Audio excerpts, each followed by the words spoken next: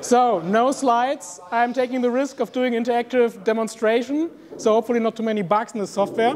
What you see is a Python filter design and analysis software, mainly designed for didactic purposes and DSP courses, but it's also possible to generate coefficient sets for filters for doing things on microcontrollers, Verilog, or whatever.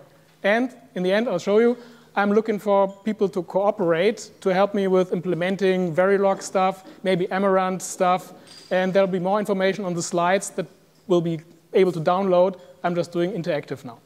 So let's say you want to have a digital filter to reduce your sampling rate from 48 kilohertz to 24 kilohertz. And according to Nyquist, you need to eliminate all frequency components above 12 kilohertz.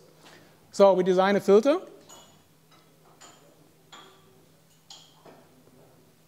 Which does exactly this. You can show the specs that you would like to have.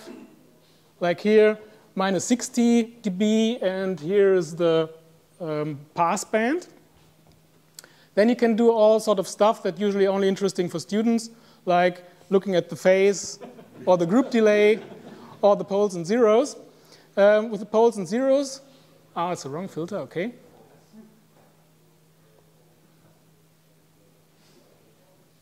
With the poles and zeros, probably the more informatic-minded people of you are not so aware of this.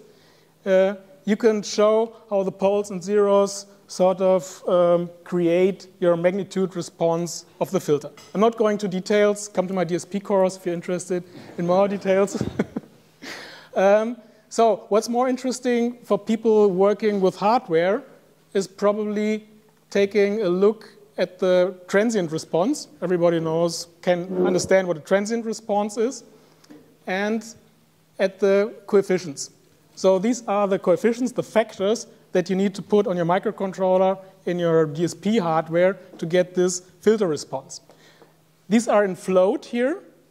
And you usually don't have float on most FPGAs and on low performance microcontrollers.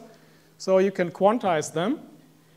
And here the default quantization is like 13 bits integer, 15 bits fractional, makes 18 plus 1 sign bit is 19. That's too much. So we'll reduce this to 11 bits. Coefficient length. Quantize. We don't see a difference. But if you now go to this here, you see that the specs are being slightly violated. So we say, OK, good enough for our purposes. We leave it that way. And we now apply some sinusoidal stimulus. And in order to check whether everything is still OK, you can't see this from the wave shape. You could better see this in the frequency domain. So this is the response. And this is a stimulus. Of course, it's sinusoidal, so you just have one frequency, one component at 1 kilohertz. But your response doesn't look good, and that's because we forgot to wait the settling time for the filter. So it looks better, but there's still things going on. This filter has a long settling time. OK, now we put a sinusoidal signal into a filter. Sinusoidal signal comes out of it. If I increase the frequency to like 15 kilohertz, OK, now this is no longer periodical. So OK, I'll switch it back. No, I don't.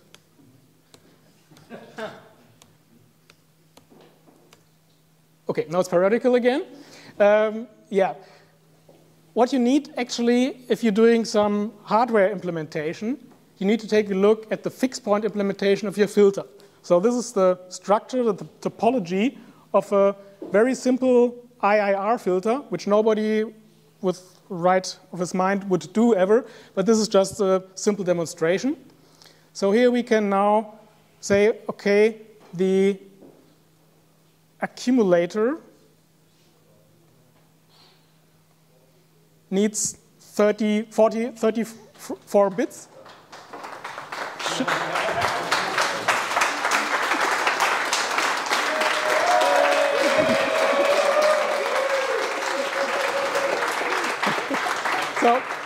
So you needed some help, so now is the roll call. What's the help that you need?